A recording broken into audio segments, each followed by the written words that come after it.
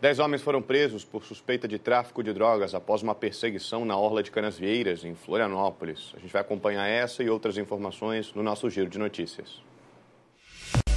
Conforme a polícia, os suspeitos traficavam substâncias na faixa de areia da praia do norte da ilha e fugiram correndo após a abordagem. A perseguição foi da orla de Canasvieiras até Canajurê. Os entorpecentes ficavam escondidos em um bueiro, próximo à praia, e foram encontrados pela PM com o auxílio do cão farejador da corporação. A operação mobilizou ao menos 6 viaturas. Ao todo, 18 pessoas já foram presas por tráfico na praia. Começa hoje a matrícula dos candidatos aprovados no vestibular unificado da UFSC. A etapa inicial é online e segue até o dia 22 desse mês. Quem se classificou para o segundo semestre pode informar se deseja antecipar o ingresso. O primeiro edital de remanejamento vai ser publicado no dia 9 de fevereiro. Já a segunda chamada para ocupar as vagas em aberto vai ser lançada no dia 26 de janeiro. A polícia apreendeu 4,5 kg de skunk em um carro que transitava pela BR-101 em Porto Belo.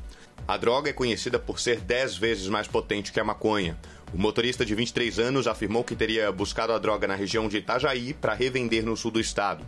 Ele não possuía carteira nacional de habilitação e foi conduzido à delegacia de polícia de Itapema. A escola de samba Os Protegidos da Princesa participou ontem da tradicional Volta à Praça 15. O ensaio antecede o Carnaval de Florianópolis. Nesse ano, o samba enredo se chama Lá no Morro se fez batucada, a celebração da princesa no Palácio Seguro do Samba.